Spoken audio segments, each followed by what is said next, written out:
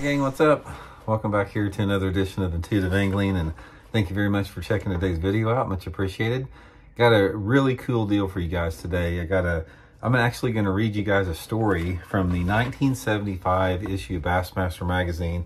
This is the first tournament ever won with the flipping technique by Dee Thomas, and this was the Arkansas Invitational on Bull Shoals, 1975 Bassmaster magazine.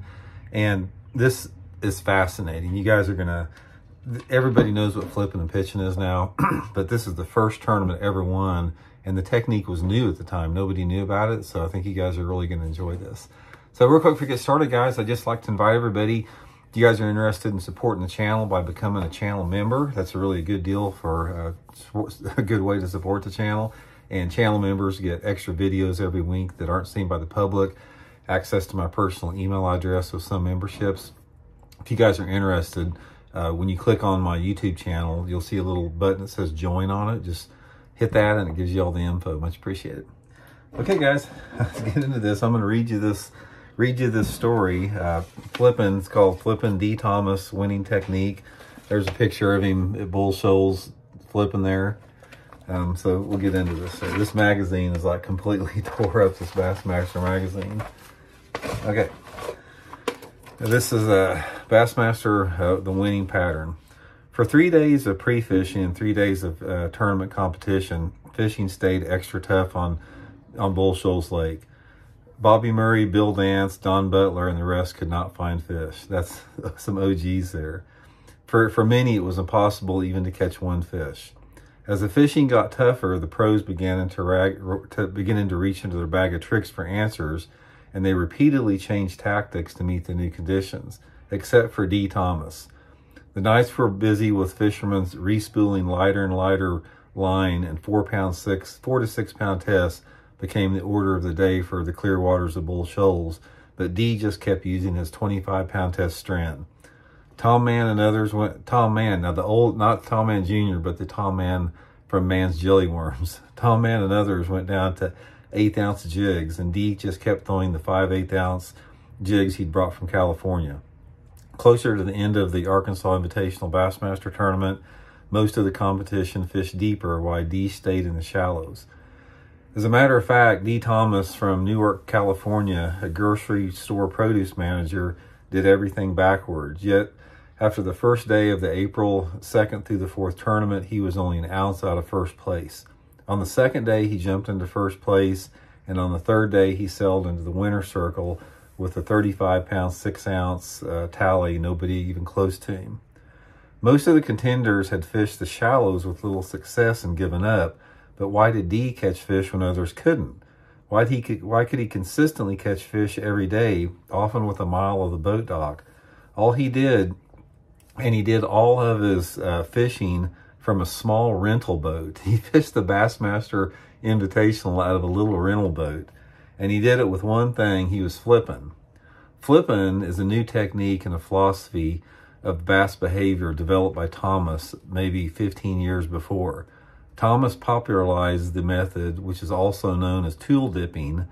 It was similar to techniques such as jigger poling and bank buzzing, but he laid the groundwork for a more effective method. As the tournament fishing became into being, it was only a matter of time before Dee was talked into competing. His success was almost instant, and many thought his success was attributed solely to the 12-foot long rod he was using.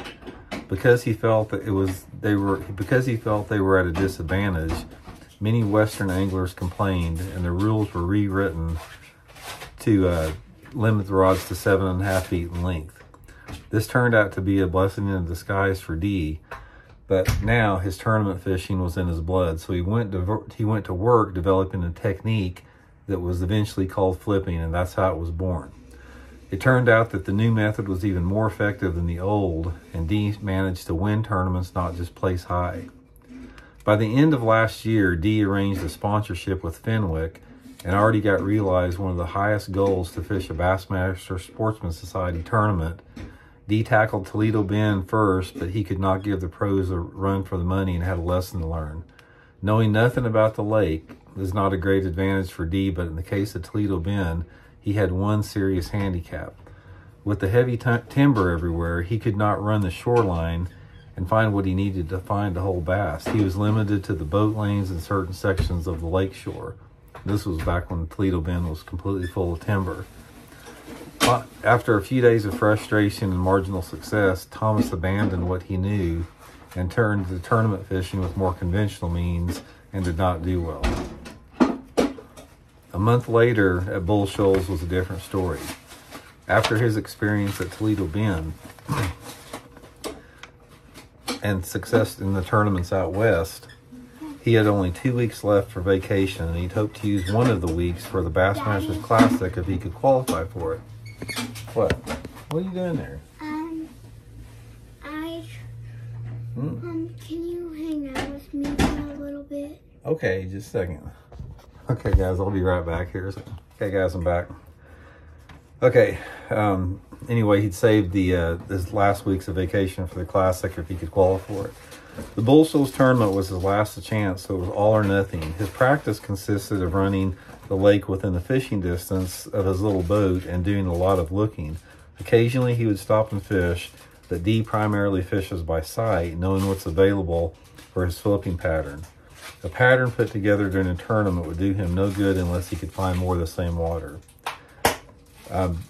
Dee found additional comfort that the lake resembled California's lakes and didn't seem to be as foreign as Toledo Bend's Tree of Jungles.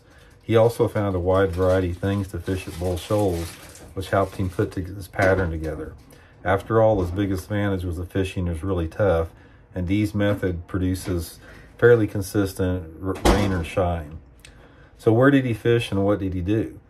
Dee practiced one day in the Theodosia area, one day up the lake to about Big Music Creek, and one day around the Bull Shoals boat dock, which was the headquarters of the tournament. He found a good concentration of fish in Little Sister Creek, and the first day of the tournament was spent there.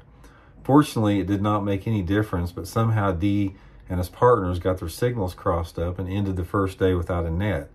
The first day, Dee lost more fish at the boat than he weighed in. If that would happen to me, I'd only fish the next 2 days with my mind blown by the whole thing, but not Dee. He didn't let that bother him. The second day, Dee went back to Little Sister Creek, and after fishing only an hour, he felt there were too many boats that came into the area, and he made an all-or-nothing run to the Theodosia area, which I fished there a lot. That's maybe a 10-mile run, which was a lot in a little boat probably. He liked the look of that area even though he didn't catch a fish in practice, and his gamble paid off as he weighed in the top daily string of 8 bass weighing 15 pounds, 14 ounces. The third day was limited to scratching out a few fish in the Theodosia area, which turned out to keep him in the top spot. Tommy Martin, the 1974 Bassmasters Classic champion, was a distant second with 25 pounds. Thomas found fish on a number of patterns. Small stick-ups near steep banks produced fish, especially if they had floating debris around them. The floating debris was not a pattern in itself, but it seemed to improve any area. Areas near the ends of bluffs where a main channel would leave the bluff and move into the main body were also productive, as well as cut banks. Dee took a few fish from falling timber along the shoreline. Other fishermen had tried these patterns but failed. Dee kept his technique of flipping a secret. Okay, and that explains that one, and then we'll get to the end of the tournament here. In this tournament, there was a late series snowstorm, and temperatures around 50 degrees, a rising lake level, and a cold front, which combined for a serious case of shut mouth for the bass. On the first day of the tournament, 100 of 175 entrants failed to boat a keeper, which was 12 inches long, that baffled the majority of the field. Here's the top 3 stringers, how they were caught. Dee Thomas located his bass on the backs of coves and along bluff banks, and he was flipping a 5/8 ounce black bucktail jig with a white plastic eel, a black jig with a white eel on it, throwing it into the trash pockets with a 7.5 foot rod. He strips the line off a casting reel and flips and dips the heavy jig around debris and in dark pockets. This trash, washed in by floating lake levels, covered 1 to 2 foot of depth of water. Evidently, the combination was somewhat warmer under the sawdust conditions. Second place, Dave Hilton fished a similar pattern He used a heavy 5/8 ounce jig and put a 1/2 ounce slip sinker above the jig to penetrate the thick stuff.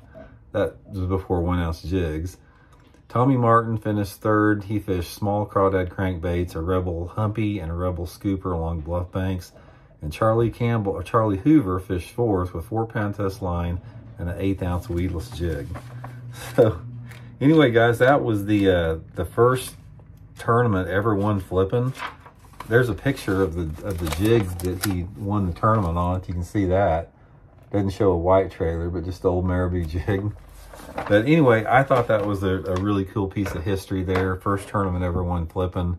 I do remember reading about that in Bassmaster years ago when I was in grade school. So anyway, guys, hope you enjoyed it and just wanted to share that with you. See y'all.